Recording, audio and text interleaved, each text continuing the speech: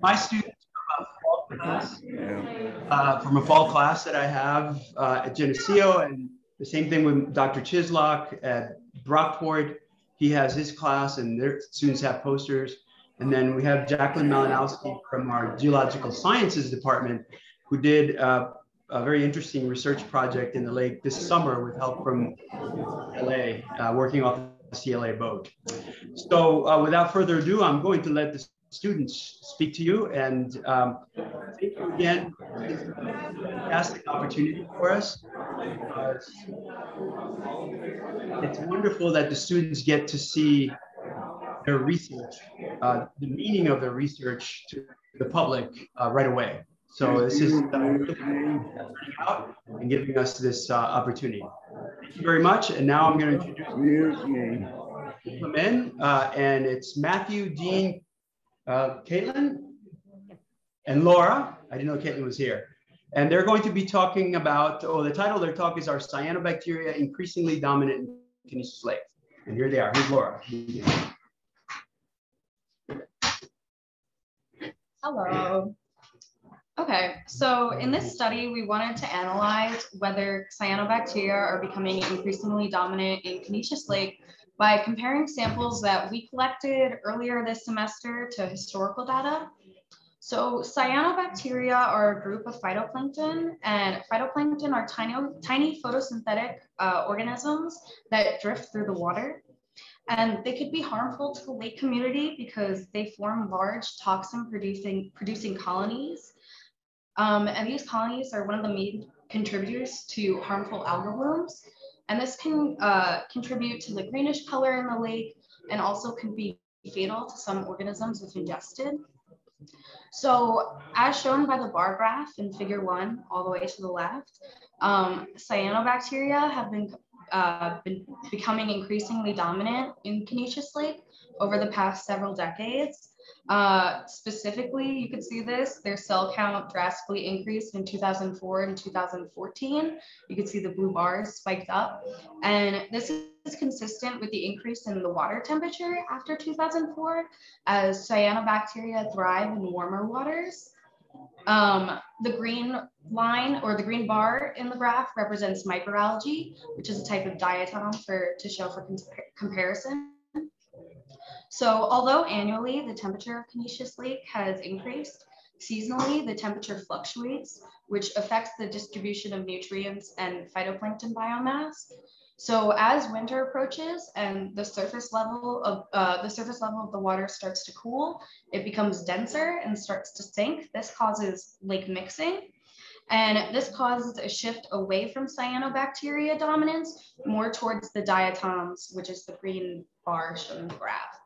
So overall, the goal was to study the phytoplankton community in Geneseo Lake in September and October 2021 to determine if there was increasing evidence, if there was evidence for increasing cyanobacteria dominance during this rapidly changing phase of the lake's annual cycle.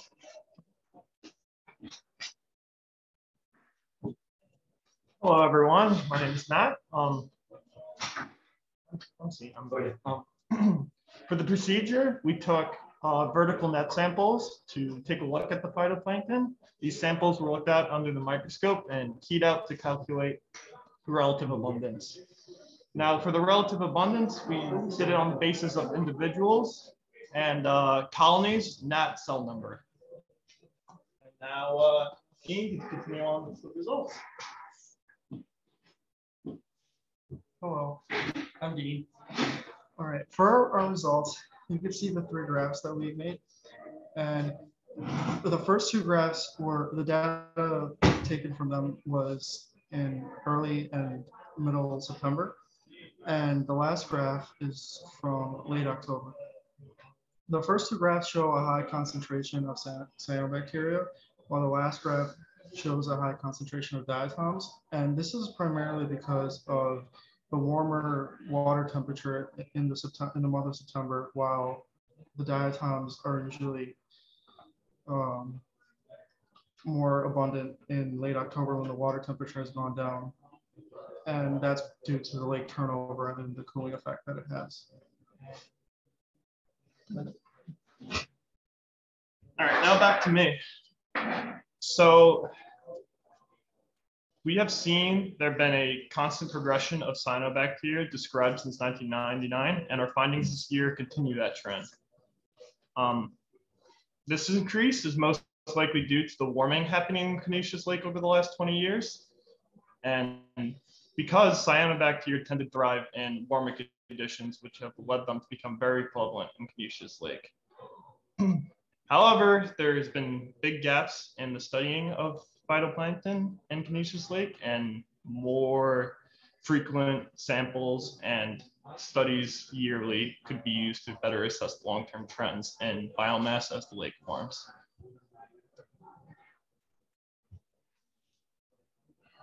I think we're all good. All right, so Thank you. we'll move on to our next group. Thank you.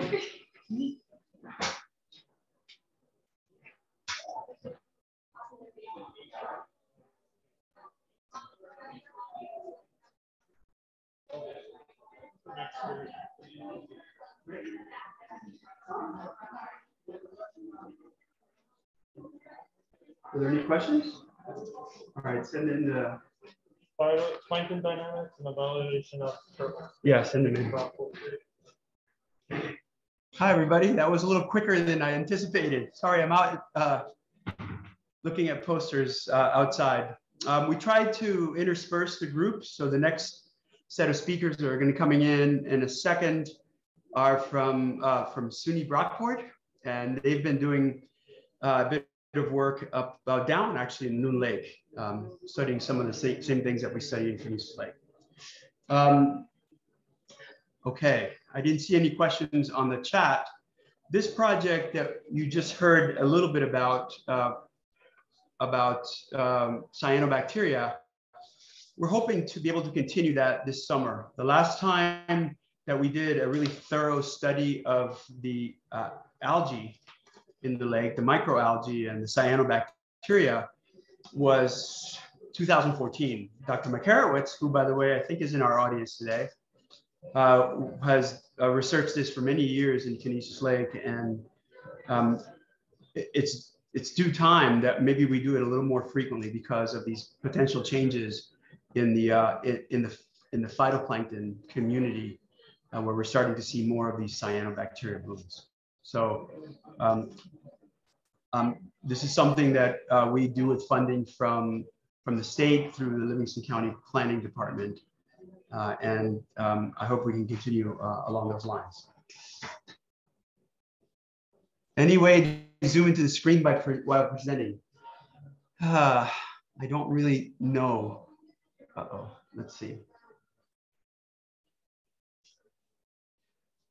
Let me talk to Carl Hannafin, to see if there's a way to zoom in on the posters.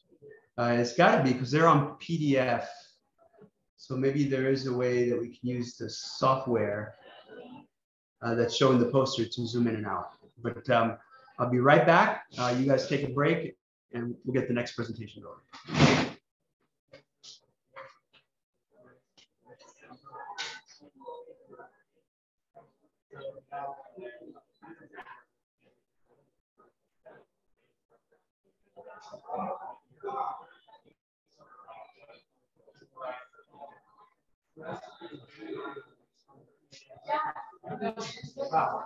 Sorry. Okay. Someone whoever's going to start right there. And you have to zoom in on certain areas. Yes. If you hit Command L. Well, right now I want to forward to the next poster. That's the one. That's it. Okay. Command L. Command L. No. That just spins it. Yeah, just turn it. You guys sit down. Go ahead. Let's start. Oh, there we go. But that's upside down now. No. Go back to command. There you go. Everything. Did you zoom in? Yeah. Just the command plus and command minus. And Okay. You might be able to grab it with the mouse. I don't know. To move it up and down. If you move it around. I gotta get the cursor there. Let's see. If you don't have the pan here, the space bar should be. even that's better, said. That's better? Okay. Yep. Let's go with that then. You're starting with that. All right. Sorry, man, you go ahead and sit down. The next group presenting are from SUNY Brockport. They're going to be talking about the plankton dynamics and evaluation of trophic state trends in Loon Lake. So we have Noah, Anthony, Caitlin, and Matt. Enjoy. Good evening, everybody. I'm Noah. I'm here with my group members, Kate, Anthony, and Matt off the sides. You guys might not be able to see them. Our group focused on, as was mentioned, assessing trophic states and zooplankton community compositions in Loon Lake. Essentially, we broke down into two subset groups. Me and Matt focused primarily on TSI calculation, and then Kate and Anthony focused on the zooplankton community. The main reason and objectives that we had for wanting to assess these values is we wanted to determine the trophic state values over the last 21 years for Loon Lake to see if there were any major changes in the system. And then we also wanted to compare some fall data we collected this year to those summer means that have been collected over the past couple decades. Yeah, I'll pass it off to Anthony here. So Kate and I examined 6 zooplankton samples from Loon Lake between April of 2021 and November of 2021. Our goal was to establish Daphnia and copepod densities along with the average zooplankton length for each sample. So what we were really interested in trying to see was if we could identify any seasonal variation within the zooplankton assemblages that are present in Loon Lake. So zooplankton were obtained by using duplicate tows from an 80 micrometer zooplankton net. And once we obtained the zooplankton, they were preserved in ethanol until they were ready to be analyzed. For the Daphnia and copepod densities, we took 2 subsamples from each sample and counted the number of animals that were present in each subsample. For the average length of the zooplankton, I measured the first 100 randomly encountered zooplankton, and that was also done for each of the 6 zooplankton samples.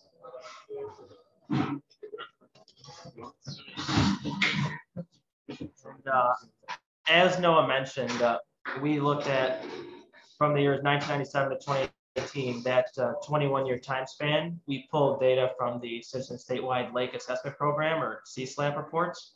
And the data that we pulled was total phosphorus, chlorophyll A, and Secchi depth measurements. And we pulled those because that's the data that's used to calculate the trophic state index, which is just a way to estimate the total weight of any living biological material that can be found in the water body. And during this fall, in early November, in limnology lab, we also collected those same 3 data points: total phosphorus, chlorophyll A, and Secchi depth. And we just prescribed by the methods of Carlson and Simpson for those calculations. Okay, so going over figure number 2, this figure demonstrates copepod and Daphnia densities as well as Secchi depth.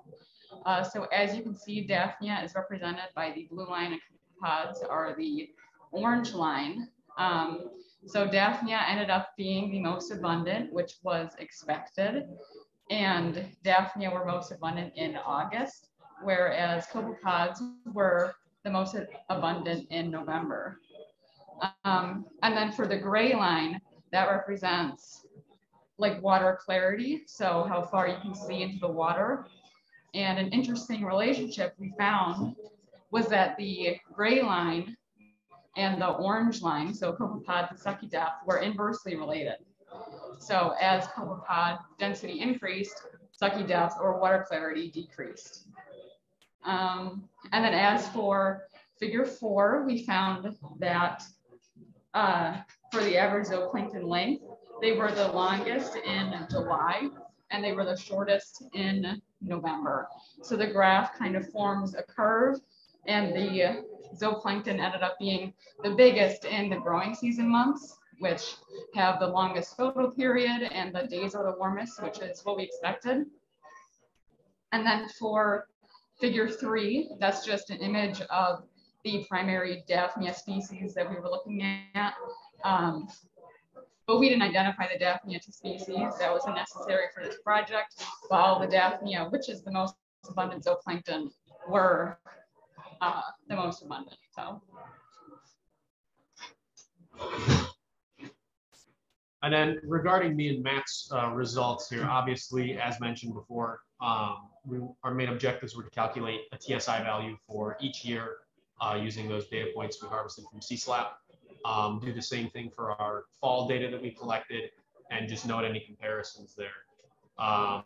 Obviously, as you can see in our results section, our chlorophyll A TSIs, phosphorus TSIs, and Secchi disc TSIs all were significantly, not significantly, but slightly higher in the fall than they were in the summer, which is, you know, something that's not super in depth, obviously, because we didn't have as much data for the fall collection as we did during the summer, but it's still interesting to know.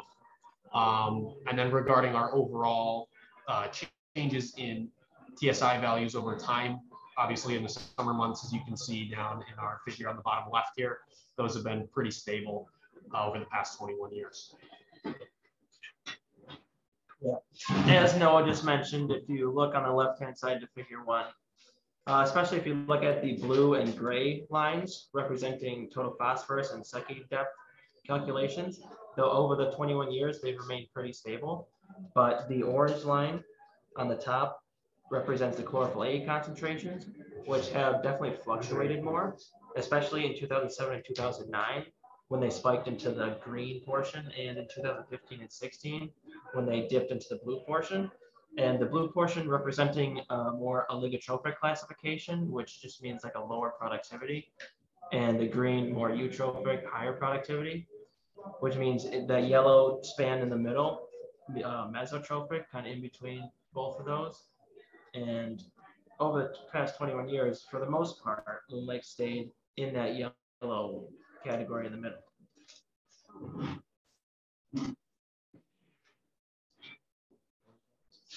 So I think as far as our information here, that's pretty much everything we have. We'd like to open up to any questions as soon as I do a few acknowledgements here. We're having a minor problem. We can't actually see our. It's zoomed in a little bit too much here. Oh, sorry about that. Yeah, so first, just like to thank the New York State Federation of Lake Associations for allowing us the use of their publicly available data. We'd like to thank Alice Publo for allowing us to use her property to access Loon Lake. Paula and Bernie Thoma for allowing us to use their kayaks and canoes, and Riley Lindbergh and Jenna Inglis for the collection of the zooplankton samples. And as far as we go, that's all we've got. Any questions?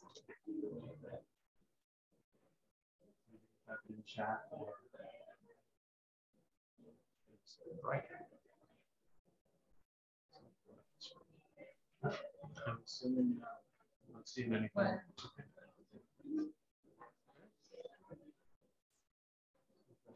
All righty.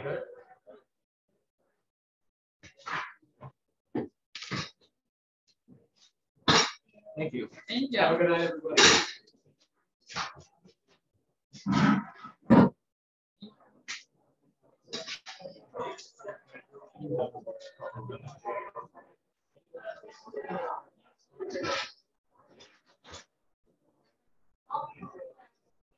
Come in? Yeah, come in and close the door.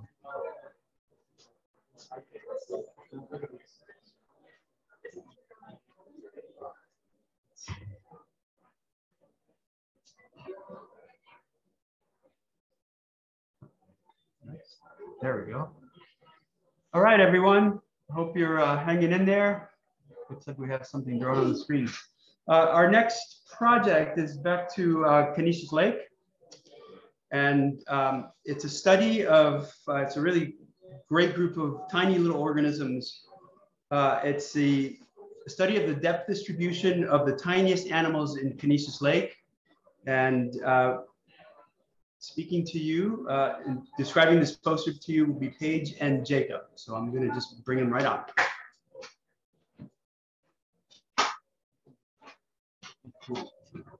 Hello, I'm Jacob Puchel. I'm a student from SUNY Geneseo, and we did a study determining where rotifers are found in Canisius Lake. Now, rotifers have always been in Canisius Lake, but recently their presence has been more important than ever with the colonization of zebra mussels.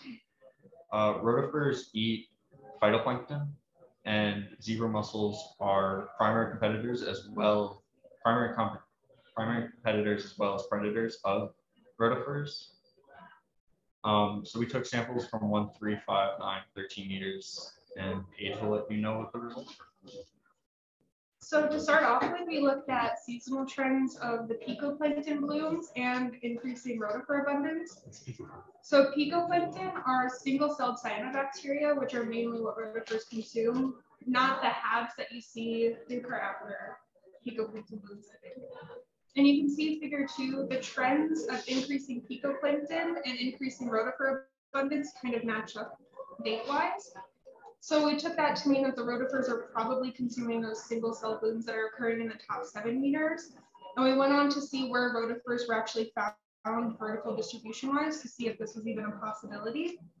And this distribution of rotifers has never actually been studied in Canisius Lake. So it's a pretty neat study to do. We did find that both individual species of rotifers and rotifers as a whole were all found in the upper 5 meters of the lake, which do match up with the picoplankton bloom trends. And you can see in the picture down at the bottom, that's actually a single-celled cyanobacteria bloom in Canisius Lake, I think from July. And those are what we're seeing come up more July and August for the past couple of years in Canisius. And then up in the top right of our poster, that is vertical distribution of rotifers, total rotifers in Canisius Lake for different dates that we sampled. And again, they were found in the upper 5 meters of the lake. So this still matches up with the trend of them possibly consuming these single-celled cyanobacteria that are blooming. And Jacob will now describe the conclusions we had from these results. So rotifers have been consistently abundant since the colonization of zebra mussels. And with this, we've seen an increase in single-cell blooms as well as habs. Really, the best way to fully understand what these relationships will determine for the future is to have another study that will examine what are the feeding rates of rotifers on these phytoplankton. So, are there any questions? Yeah, thank you for your time as well.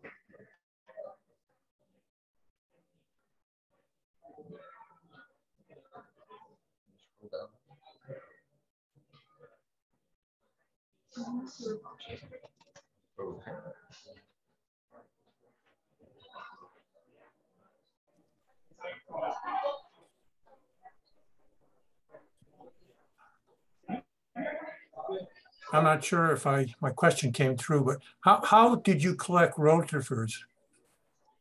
Oh, so with the use of the Van Dorn bottle, which is like this container that you can kind of capture a 2.2 liter sample with, we would just drop that down to a specific depth and then close the sides. And what were they filtered through? Originally nothing, but as we would we collected them in a bucket, and then we run them through this a microscopic filter, 31 micron filter, and what you were left with would be pretty much rotifers and crustacea. Oh, thank you. Is that Joe? Hey, Joe. Yeah, hi Sid, how you doing? Good. Yeah, we used about 6 liter samples for these for the rotifers. Oh, very good. We also did net samples for the bigger study that we're doing. So it looks like an interesting distribution. It does, yeah, very good. Let's see, other questions. Good job, guys. Okay, we're all set. All right, we're gonna move on. Thank you, guys. Thank you. And then the next group.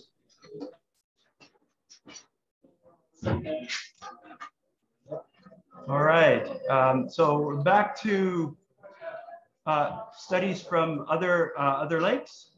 And so the next group of students are from SUNY Brockport. They're going to be talking about the impacts of dredging on microplastic abundance in the Geneseo River. And I'll let you introduce yourselves. After they're finished answering questions as well, we're going to take a little break and get the next group set up. So we'll be about 5 minutes before we get going again. Perfect. And I'll be back. Thank you very much. Okay.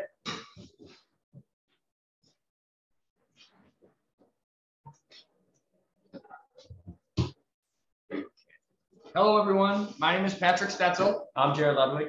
And we will be talking to you today about the impact of, oh, I'm so sorry about that. It would appear that I have made some type of mistake down here on this sheet here. Could you grab him really quick? Grab him. Yes, there is. I wonder if you can hit back maybe. Oh, I'm so sorry, everybody. There was a slight technical difficulty here. It disappeared. Your presentation disappeared? Yes, yes.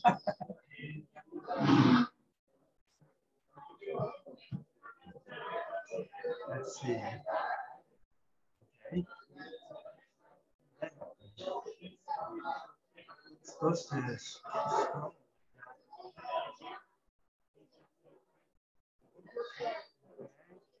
Go backwards. Oh, there it is, right there. Should we move this out of our, I don't know if there's a good spot for it. Or maybe up here. Maybe all right. There you go. Perfect. Okay, sorry about that, everybody. We are back now. So as I was saying, my name is Patrick. This is Jared. We study the impact of microplastic abundance in the Geneseo River. So there is a lot of attention given towards plastic pollution. We are all very aware of it being a bad thing for the environment. And a lot of that attention is given to macroplastics, or these are large plastics that we're very familiar with, such as water bottles, to-go containers, plastic bags, these type of things that make our life very convenient.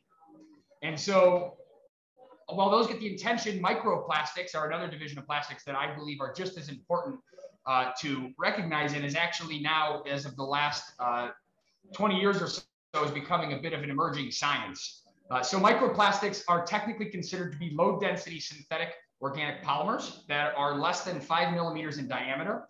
And they're used in things such as cosmetics, personal care products, and also as industrial abrasion replacements for sand. So the two most popular, most familiar things that people will know is going to be the microplastic beads that are used in exfoliants, as well as sandblasting media. Both of those are micro beads. So I think it's important to talk about the life cycle of those before we go into any further. So we're going to address your attention now down to this life cycle that we have here of a microplastic, which starts out as a crude product of gas and oil. And then it separates into really 3 distinct categories. The first is the large plastics we're familiar with, which those end up into higher trophic level organisms or charismatic species that we're familiar with, right? We all know that straws are bad for turtles. But there are 2 other categories. The first is going to be primary microplastics. These are the things that are used in exfoliants, as well as the aforementioned sandblasting media. But then there's also secondary plastics. And these come from one of 2 sources. They're going to come from the actual byproduct of production of these plastics into getting them to the right shapes, but also from the degradation of these larger plastics. So say a water bottle is thrown on the side of the road, it will sit there for quite some time if nobody picks it up, and UV rays will degrade it to a point where physical abrasion processes will then break that down. And so those can then be washed down into sewers, just as likely as microbeads that you're washing your hands with end up into sewers. So now that we're in sewers, you have both of these types of plastics, primary and secondary, and they'll go one of 2 ways. The most common path is for it to go straight to a wastewater treatment facility where the water will be filtered and then turn into sewage sludge. The problem is that most processes for wastewater management are not the most effective at filtering out these microplastics because they're so small and they're low density, they'll float right over the top. So we're talking about up to 80% is removed And that will all end up, that remaining 20% will end up in sewage sludge. When filtering water, studies in Italy have shown that up to 90% is effective of filtration, which means that in some lakes, 10% of microplastics will end up in drinking water. And this is publicly available water. So that'll end up right into us. So if we're going back now to the sewage sludge, that'll be picked up and used in agricultural fields and eventually run off from high precipitation events into surrounding watersheds. So that's one path for it to get into the water. The other is going to be during these similar high precipitation events. Urban areas will just release raw sewage into waterways. And when those are released into rivers, streams, or lakes, they'll settle into benthic environments and ultimately be consumed by these benthic level consumers, such as invertebrates. And while they're in that soil and being consumed, they'll pick up persistent organic pollutants, which when those organisms are then consumed by things such as fish in littoral zones, they'll just stay in the fish for its entire life. And then once those fish keep moving up the trophic levels, it'll eventually be eaten by birds or mammals. And ultimately, these plastics could end up in humans, these microplastics. And although this may seem like a far-fetched concept that doesn't happen here, it actually happens right in our backyard. Yep, as Patrick said, right in our backyard. So I'm sure many of you have been to the Geneseo River, located in Rochester. So that was the primary focus for our study. So in the Geneseo River, a lot of the sediment there has been polluted from silver metals. This is primarily from the Kodak company, and the DEC has been looking to remediate these actions. So they've been dredging these areas. And one of the main focuses of our studies was to look at the differences of microplastics compared from the undredged to our dredged locations, as you see in our map here, figure 1. So we were thinking, if they're removing some of these sediments in these dredged areas, the microplastics, hopefully, out of a consequence, will go with them, with these contaminated sediments. So we're looking to see if there was any change in microplastic abundance there.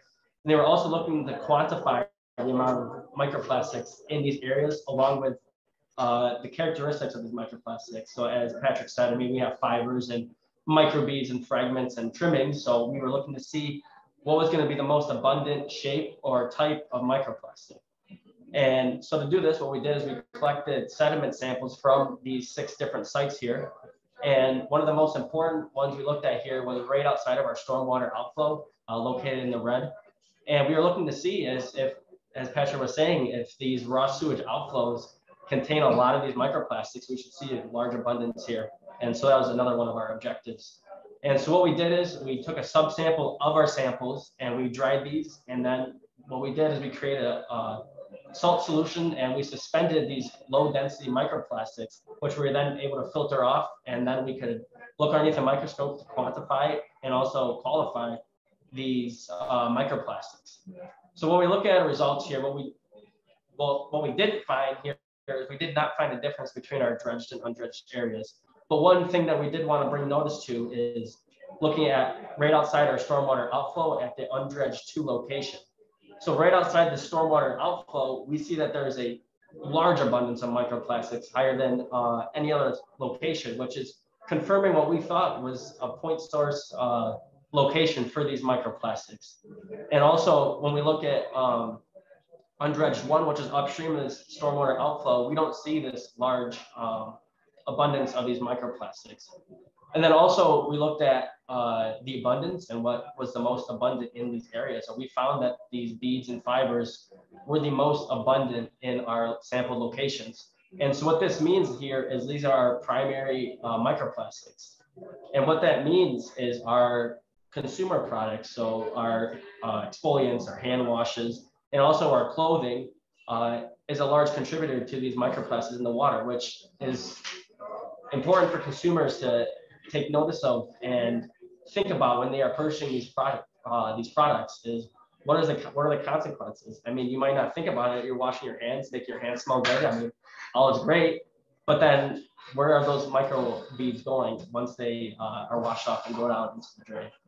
And also, lastly here, looking at our shoreline to dredge site. So we have a high abundance here compared to our other locations. And so what we believe happened here is what we sampled right outside of the dredging zone. And so they dredge these areas not only for the soil contamination, but also for navigation wise. So for vessels that move up the channel for commercial purposes. So we believe that we sampled right outside of the dredged area, and this means that there's microplastics there. And when we sampled in that dredged area, there was none. So it's confirming also that the dredging is having a significant impact on the microplastic abundance.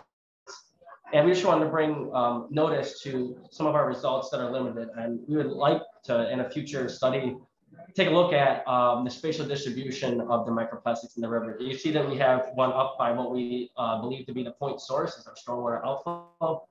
And then as we move down the river towards Lake Ontario, we see a lower abundance. So it would be beneficial to get a better spatial distribution. And then also a temporal distribution when we have these large precipitation events and water runoff in the spring after the snow melt. It'd be important to quantify how many or how much microplastics are coming from these waterways into our water. Yeah, and so at all of our sites, we found microplastics, which means that they are prevalent and they could create an issue. So there are things that we can do. The most obvious is reduce, reuse, recycle. Secondary plastics, although take much longer to enter the system than primary microplastics, they're a legacy contributor of plastics because there are still going to be the production of larger plastics for a long time. So what we can do is just very simply reduce, reuse, recycle. I know it seems obvious, but it's definitely pertinent to what we're talking about today. Other things specific to microplastics is we could use permeable pavements on roads, as well as install bioretention cells near these roads, which means during these high water events, the plastics will be caught, which then we could use mechanical removal themselves. Small businesses also, as well as large businesses, have access to these types of programs, which could help them to monitor their plastic pollution. Operation Clean Sweep by the American Chemistry Council is one of those. And as this is an emerging science, we're increasing the efficiency of our washing machines, both for the home and an industrial level. So keeping that in mind. And you know, microplastics were banned by the United States in 2017 is when the process started, but it was, or 2015 is when it started, and 2017 is when it was supposed to be fully enacted by. But we still are seeing these sources as companies have ways to get around there to save money.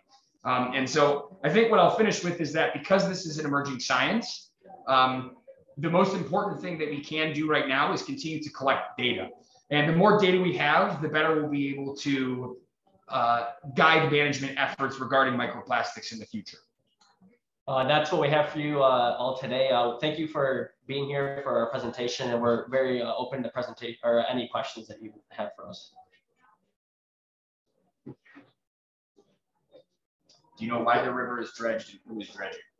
Yes, so the river is dredged for two main reasons. So the New York State DEC, they acknowledged that there was silver contamination from the Kodak company when they were in business there along the river, and they were dumping silver contaminants into the river. So when they tested the area for not only the sediments, but also the aquatic organisms, they found high amounts of these silver contaminants. So they identified the most contaminated regions in the river, and they developed a plan, the DEC, to remediate some of these soils and remove the soils and replace it with fresh soil that was uncontaminated, and also to reintroduce some of the native plants and other organisms in the area.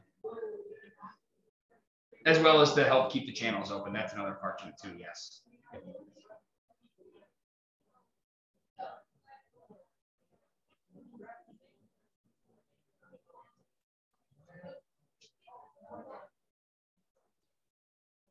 Yes, so one of the biggest ones is in the same realm as large plastics is it can impose, the question asked was, do you know of a few of the major health concerns related to microplastics? One of them is just physical obstruction in consumption.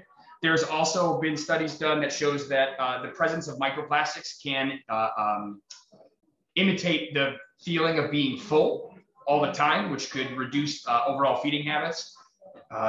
Microplastics are also subject to the adhering of persistent organic pollutants on their surface.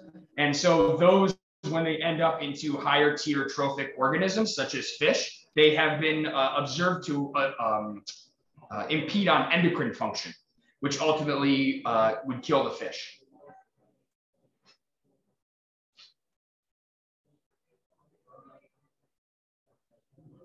But I will mention too, it is still a rather young science. So there is ongoing studies all the time that are popping up as of late regarding microplastics. Any other questions? Don't be shy, we're open for them.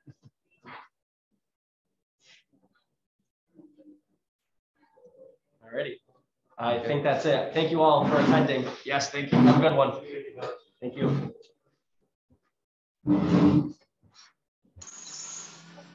Hello, Sid. No, no one's coming. All right, ladies and gentlemen, thank you so much for your attention so far. We have 4 more posters to present to you, but at this time, we're going to take a 5-minute break to catch our breath and to allow you to do the same. And we'll come back at 7:20 and begin with the next set of presentations. So I hope to see you right back here in a few minutes.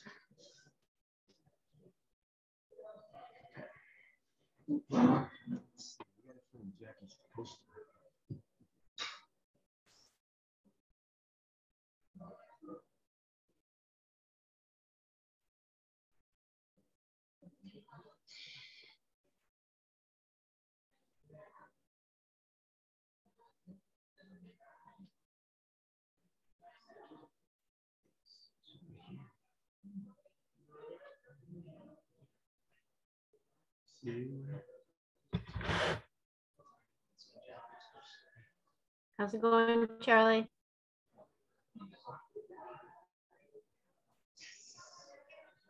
How's it going?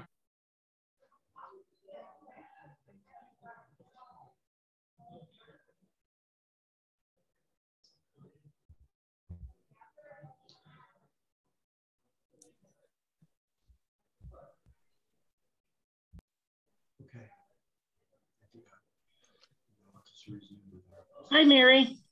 How are you? Hi, Darlene. Good. I miss seeing you. Yeah, I know. I miss you too.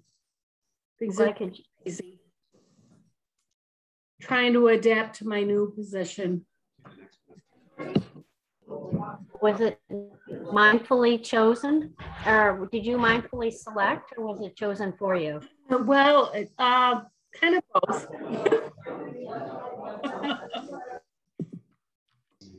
Yeah, so we had quite a few retirements and things changed around. So yeah. Luckily, I'm not going to be in that position much longer. About 18 months, and then I'll be retired. Oh my! And did you join tonight?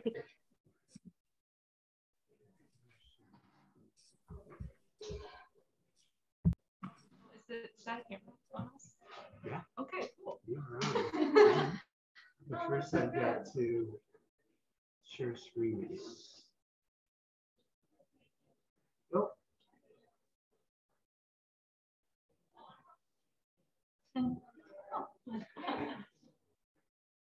Let me double check, make sure that's going.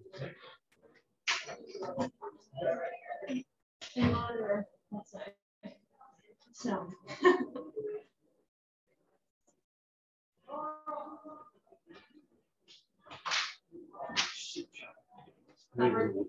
No, it's not.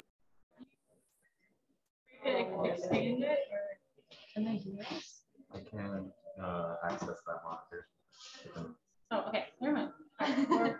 We're good. I think you're unmuted, so you guys can go. Okay. Hi, so we're Geneseo students, and we're Geneseo geology students. And so this past summer, continuing to this semester, we've been doing research on Canisius slate cores. So the goal of our project was to study to create a sedimentary archive of the lake to determine the human impact before and after colonization, before and after industrialization, and before and after remediation efforts took place. So we did that on Canisius Lake. And so to do this, we went out onto the lake with a boat graciously provided by the Canisius Lake Association, and we took piston and Bolivia cores. So the piston cores create the piston creates a suction in the coring tube, and so we pushed that down into the water, into the sediment, and we pulled it back up. And then we went back in for the shallow cores with a Bolivia core, which goes into the same hole and gets extra 10, 20 centimeters of sediment under that, so that we get even more data. And so we took the cores back to Geneseo, and then we brought them to Syracuse University, where they cut them in half. And they were evaluated for magnetic susceptibility and XRF data, which tells you the abundance of certain elements throughout the whole core. So then we took our half of the core back, we subsampled it and digested the sediment in nitric acid. And we took the digested nitric acid and made slides of them. And so we're currently and did a look at the slides to count the number of diatoms and look at the genera of diatoms.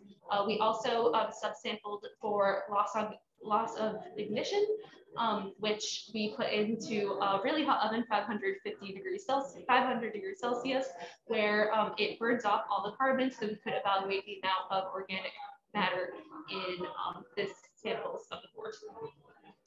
Okay, so I'm going to talk about the results section. So if you look at figure 4 and figure 5, there's we have our initial core descriptions. So figure 4 is the deep south basin, and 5 is the shallow south basin.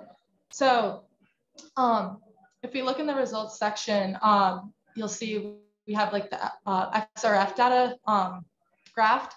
And if you could take a look at the shallow core, at about 110 centimeters, there's a pretty steep increase. And then about at 93 centimeters, there's another pretty steep increase.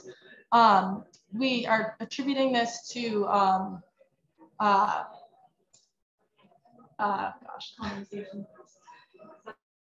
settlement, European settlement, and then the second increase we're attributing to industrialization practices in the area. So we looked at a lot of metals just to kind of see this industrialization spike. In the deep core, if you look at like the 63 centimeter, there's a really steep increase around the industrialization time. And I really like to look at the lead spike. You can't really see, there's no lead present in the sediment. And then there's a very steep increase.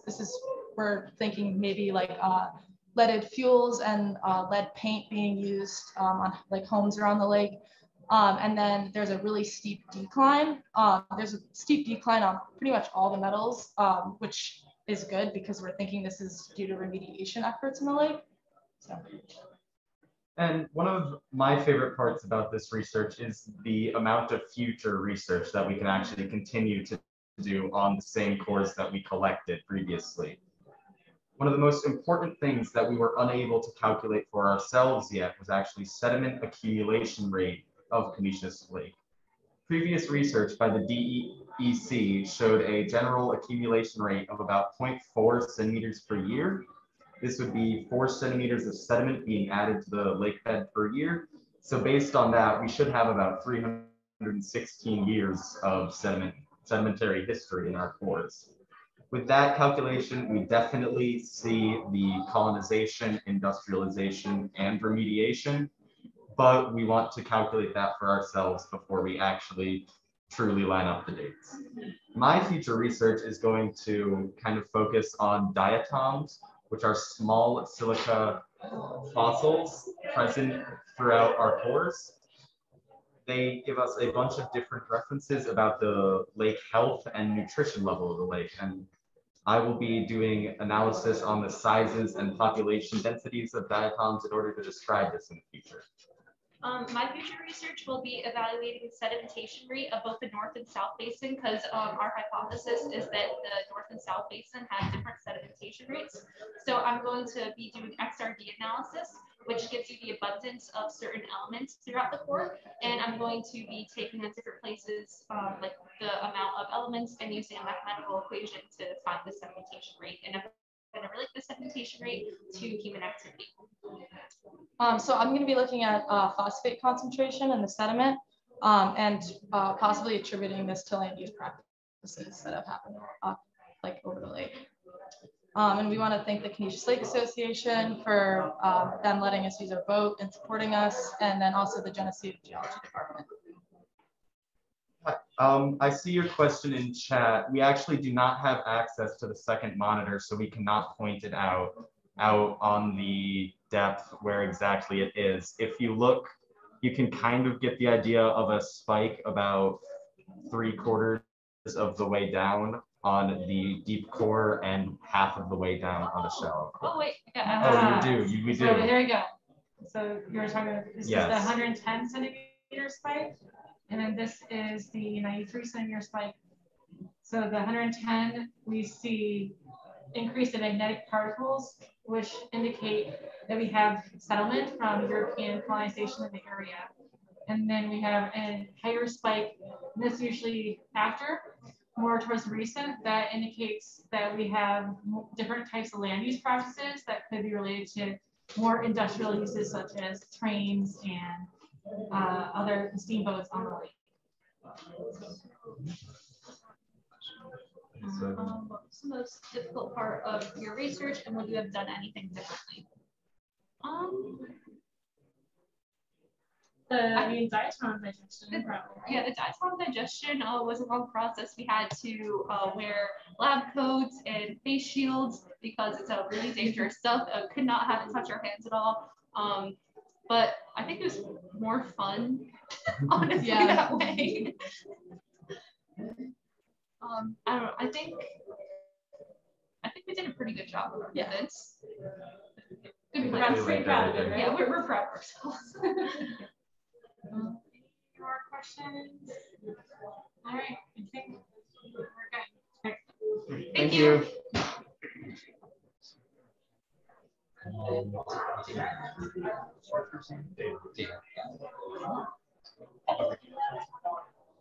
Trying to learn how to control the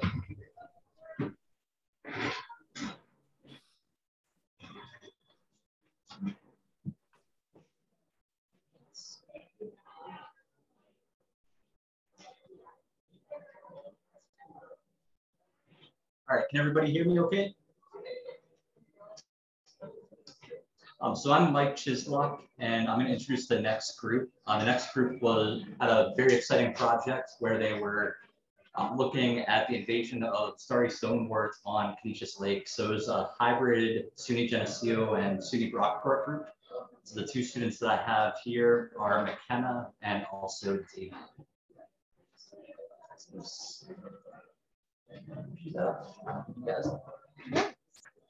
All right, thank you very much. So our project was defining the ecological niche of starry stonewort alga early in its invasion of Canisius Lake. So Nidolopsis obtusa, which is better known to many as starry stonewort, is a green macroalgae that's native to Europe and Asia, and it invaded North America only recently. And the native populations actually, what's interesting, consist of both male and female parts, but here in North America, only male parts are found. So that suggests that it's just been spreading through fragmentation and not sexual reproduction. But here in Canisius Lake, it was first discovered in 2021 over the summer at the state boat launch. And then since then, the research that has been done has found it all throughout the lake, indicating that it has actually been here for several years. So our project's goal was to better understand the ecological distribution of it and the relationships of starry stonewort in the lake.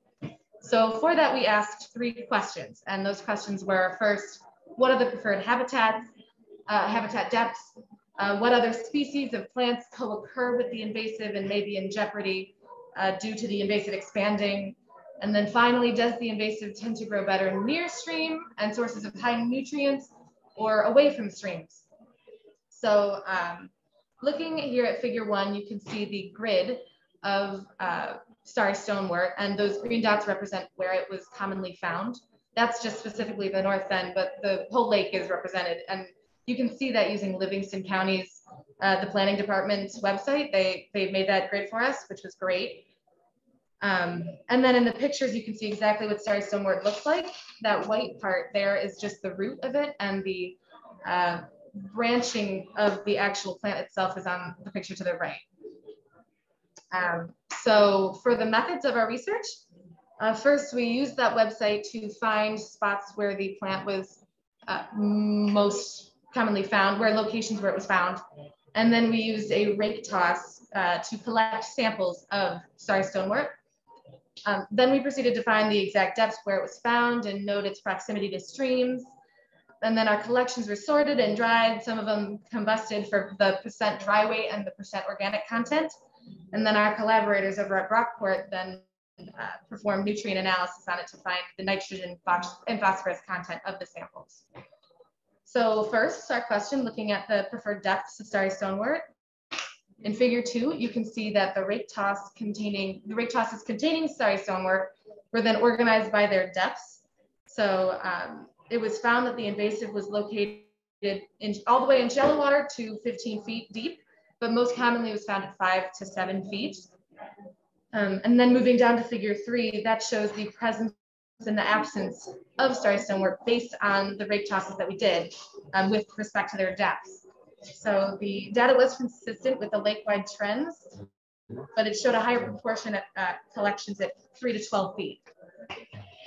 So then moving on to question 2, what other plants is starry stonewort associated with? So we can see from figure 4 that after doing community analysis, that slender naiad and sago pondweed were the species most commonly found living in the same habitats as starry stonewort. But due to its small size and fragility, slender naiad was more likely to be outcompeted by starry stonewort.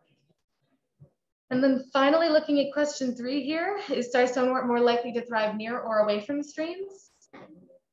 Figure 5 shows the dry weight and organic weight compositions of starry stonewort living in both near and away from stream locations. But contrary to our expectations, we actually found that there was not a significant difference in the organic content of the plants near and away from streams. So then after our collaborators at Brockport performed the nutrient analysis, they also used the different proximities to streams to represent their figure there in figure 6. And that shows the total nitrogen and total phosphorus content of starry stonewort at these different locations, at these 5 different sites. But they also found that there was no obvious differences in total nitrogen and total phosphorus of the samples near and away from lake or of streams. So finally, to wrap this up, for the depth distribution of starry stonewort, it was commonly found between 4 and 10 feet deep. And this was unexpected because in its native range, it's actually found from 0.4 meters to 31 meters. And we thought that maybe this could be due to the turbidity or the cloudiness of Canisius Lake itself. So then for the species vulnerability, we found that slender naiad was probably at the highest risk while co-occurring in the starry stonewort habitat due to overgrowth and competition of starry stonewort. And then lastly, the stream association, though we did hypothesize that starry stonewort would show elevated tissue, organic content, total phosphorus, and total nitrogen, there was actually no major consistent differences in the composition, in the tissue composition near and away from the streams. So that is our project. Do we have any questions? I have a question for you. Sure. It's going to be easier for me to speak it than type it. So what I think I understood was that most of the starry stonewort was found between 4 and 10 feet deep, or was it meters? You said feet, right? 4 to 10? It's feet. So it is located between 4 and 10 feet deep, but in its native range, it was meters. So 2 different measurements there. Other than, and it sounded like maybe the speculation that the clarity of the water was one of the influencing factors. Yes. Any other guesses as to why that 4 to 10 feet? Anything else other than water clarity? I'm just wondering. No, yeah, that's a good question. We don't specifically know, but I actually was just talking to someone out there about how maybe it has to do with the fact that Canisius Lake water level is able to be managed, but other places are not. So maybe that's another reason why it ranges so greatly in different areas, and not Canisius Lake, but we don't. Well, there is another one too. Sorry. Canisius Lake is very turbid, and turbidity has an effect on how much the light can penetrate down. And since it's so turbid, it's not able to go down as far. If the lake had, let's say, for example, very low turbidity, it says in our conclusion that in its native range, it could be 0.4 meters to 31 meters, which is obviously 31 meters is a lot farther than 4 to 10 feet. So in a very low turbid or a very clear lake, it could thrive if possible.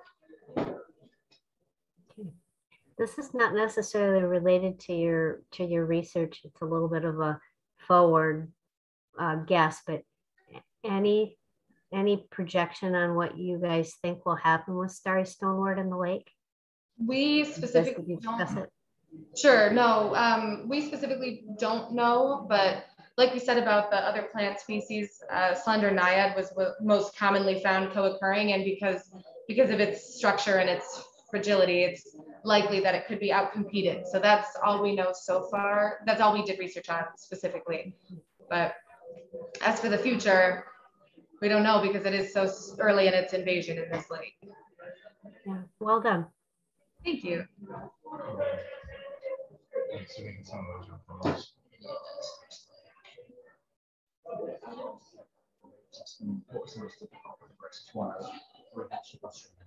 Okay. One of the questions that we have is what was the most difficult part of your research and what you would have done differently or anything differently? The most difficult part is during our sampling, I'd say it was inconsistent on us getting the invasive species. We first started going out to the south end of the lake, and we were out there for 6 hours and got 0 invasive species, which is like, it's pretty frustrating. And then one day we went out to the north end of the lake for an hour and a half and caught a majority of our samples. So it's just the inconsistency would probably be the most difficult part. Mm-hmm. And what we would do differently, probably just have maybe a more full representation of the lake if we could. If we had more time, I guess, to do samples, but just because of our restrictions with, timing to get the boats out and, with fall coming and everything like that and the plants dying off, we're limited on time. So that's probably what we would do differently. Yeah, that would really be the only thing we could do differently. Another question we have here is, could this research be the basis of developing a health report card as a standard in the Finger Lakes? Any policy implications to be explored? It's a good question, John. That's a good question. I'm not sure if it could be the basis of developing a health report card as a standard for the Finger Lakes, just because each ecosystem of each lake is unique in itself. As I said before, Canisius is uniquely turbid compared to some of the other Finger Lakes. I think this could be maybe a good precursor, and it shows that something is happening in this Finger Lake, but I can't speak on what's happening to any of the other Finger Lakes, and I don't know if I want to apply this standard to other Finger Lakes in general. Mm-hmm.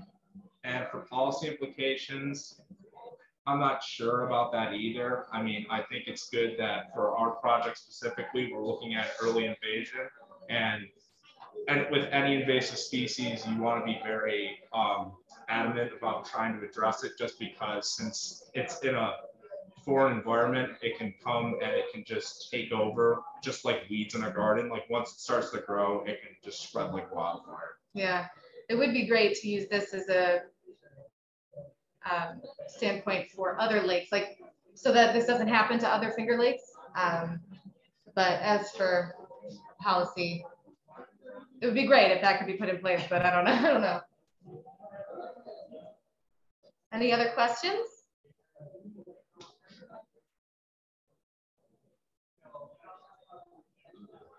All right. Well, thank you very much. Thank you. Thank you guys. Great work. Yeah, thanks so much.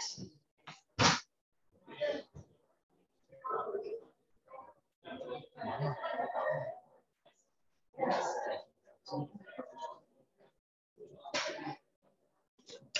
I'm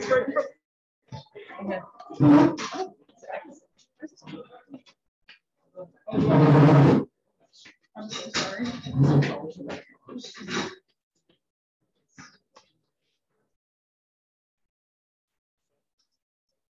Okay, so the next group we have is from SUNY Brockport. So we have Elena, Shannon, Siley, Megan, and Holly, and they're going to be talking about the effects of aeration and also some of the effects they've seen on zooplankton in Lake Lacoma.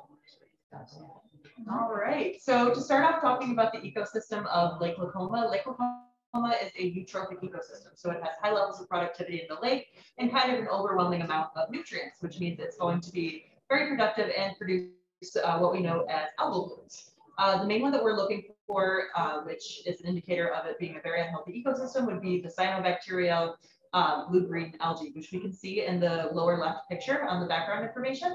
So that's toxic to humans, toxic to animals, and so we can tell that that's probably something that we should end up getting rid of.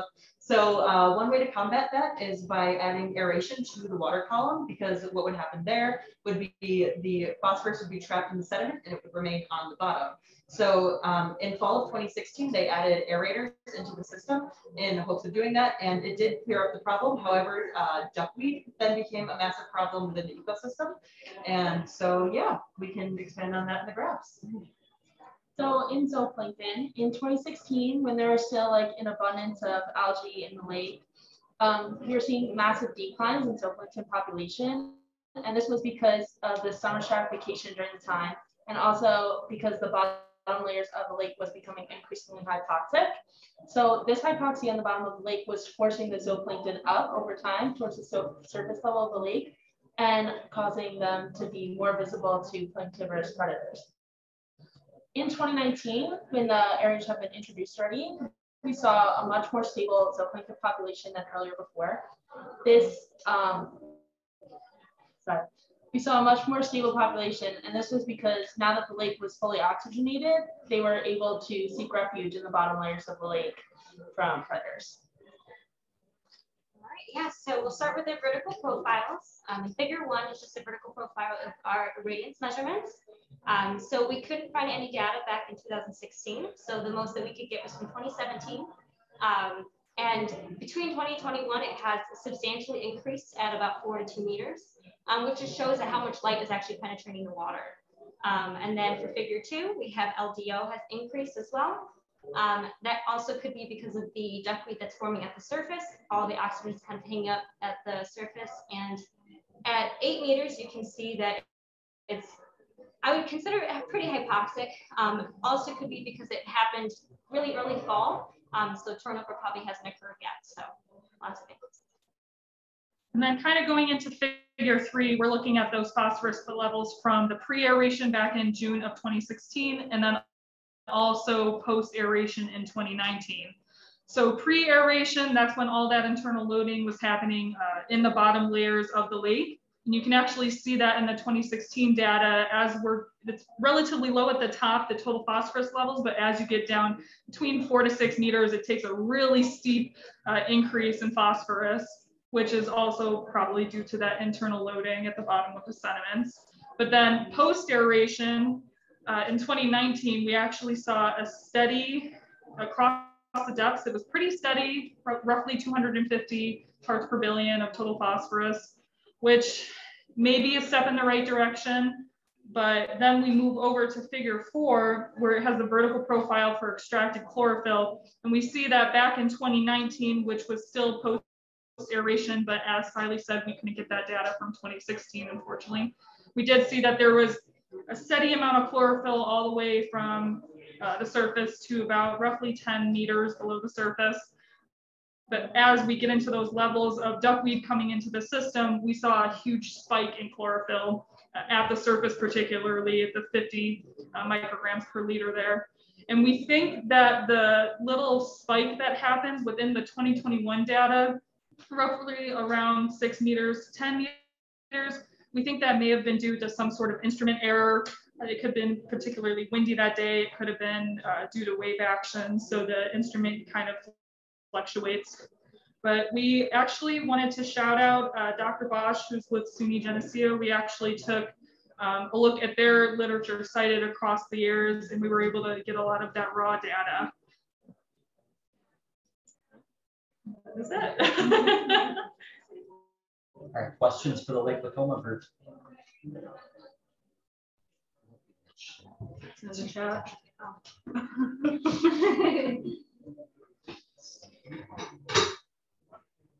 What if we ask the same question? What was the most challenging part of your study? And would you guys have done anything different in your procedure? So a lot of our study was data mining because we weren't able to go out and collect data on our own due to a boat malfunction, unfortunately, which was quite the bummer.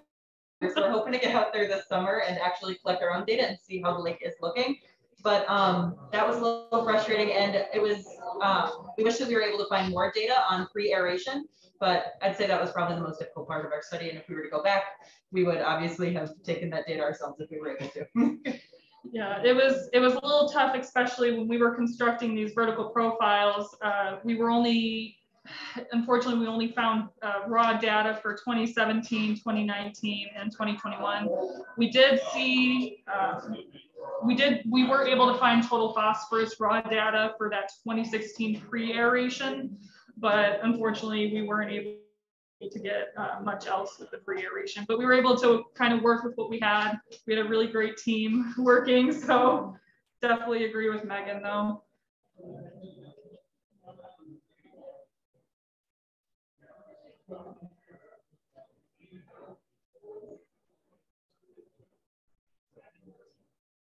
Any other questions for the Lake Lacoma team? I'm trying to look at the chat too. Trying to eye contact in the chat.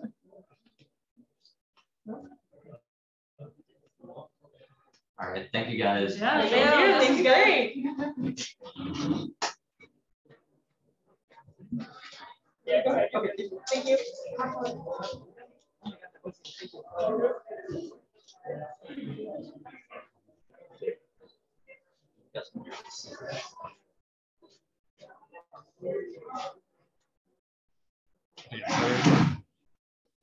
Oh, I'm not in the picture.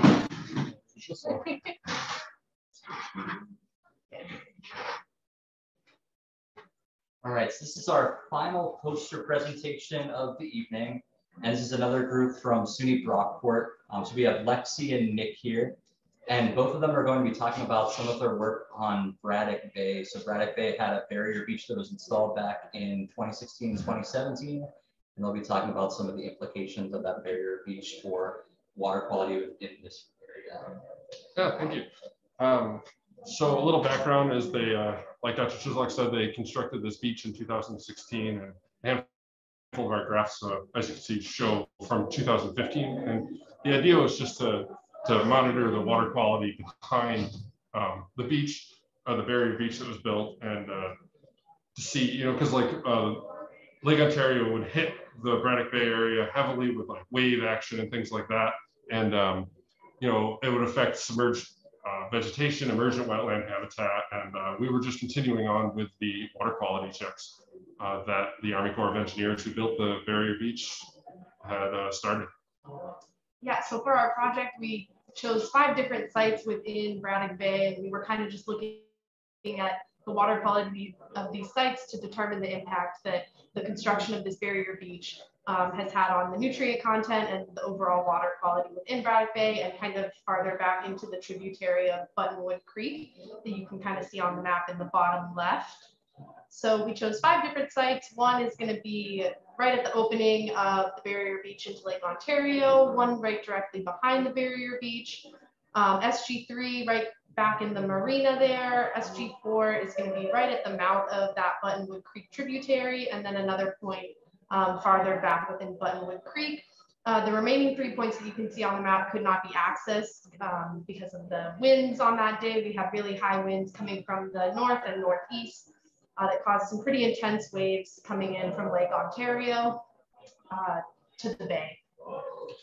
And I mean, as you can see, we were in a canoe.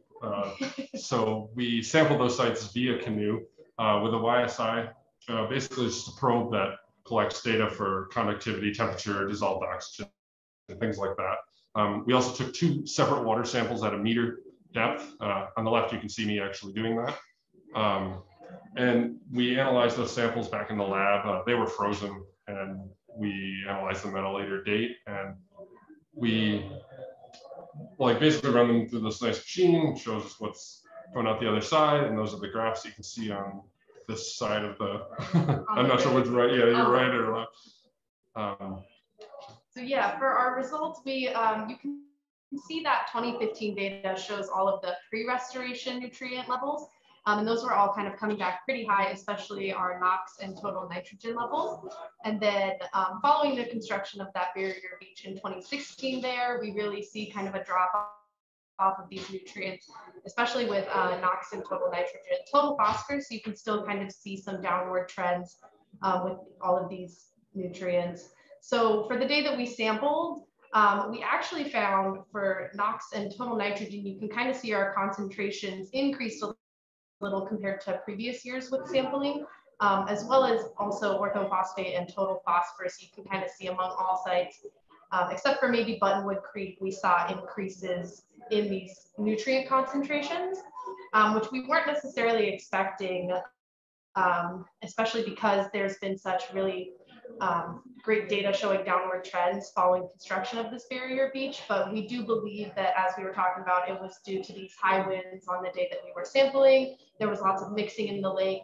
And you can kind of see this reflected in our graph showing our LDO, which is going to be our dissolved oxygen in milligrams per liter throughout the bay. So we can see that back in Buttonwood Creek, there wasn't a whole lot of this dissolved oxygen. Whereas at SG5B, which is going to be right at the opening to the barrier beach into Lake Ontario, we can see higher oxygen, which kind of resembles this intense mixing that was happening due to high winds and waves that day. As well as our specific conductivity, that kind of more represents what we were planning on seeing across these sites. Buttonwood Creek kind of having the highest concentrations of these different metals and nutrients, and then kind of a decreasing trend as you go closer to the opening of the lake. Something I wanted to point out, our graph for NOx on the right there would be the bottom left of the 4 graphs. The years that show no data are not that wasn't collected, it was undetectable. So it is kind of weird to see that we have some detectable data, but again, we just attributed that to the mixing and the high winds and the later in the year. We did ours in November. Most of the data was collected in September. Are there any questions? Yeah, that's all right. If there's any questions. I don't know.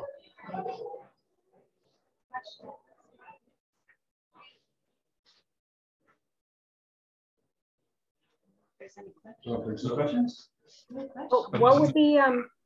What would be your future or successive research from jumping off of this? Where would you go next?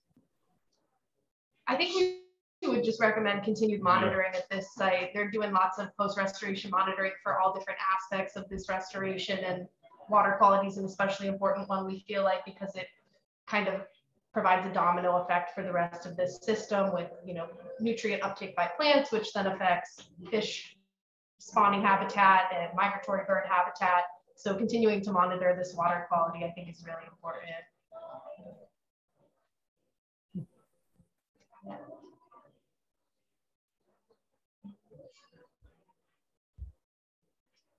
Or anything else? That's it. Okay, thank you guys. Well, thank you so much. Thank you.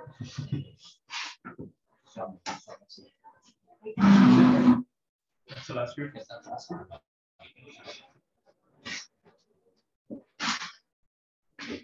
Well, that concludes our program for tonight. I want to thank you. I know this medium is a little bit challenging, but I want to thank you for your attention. I hope that you learned some good things from our students. And again, they're just thrilled to have such an audience. And this has been a really great celebration of research in our lakes.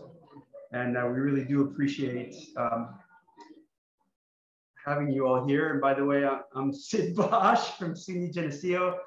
And this is Mike Chislak, the other culprit in sponsoring students. And you saw some of the work from Jackie Malinowski from the Geological Sciences Department at Geneseo, and she'll be coming back and giving a program in, I think Charlie has scheduled for March, a full program on this coring program, this coring effort that she has in Canisius Lake. So if Michael, yeah, I just want to say thank you guys for attending. I know our students definitely appreciate the opportunity to share their work here. It's been nice to be able to have the students do some research projects in the fall, even with the pandemic still going on. So appreciate everybody taking time out of your schedules to be with us tonight, and it's definitely a good experience for us. So we appreciate it. We'll see you out in the lake next summer. Yep. Thanks so much. Bye, everyone. I think maybe we'll pass it on to Charlie now.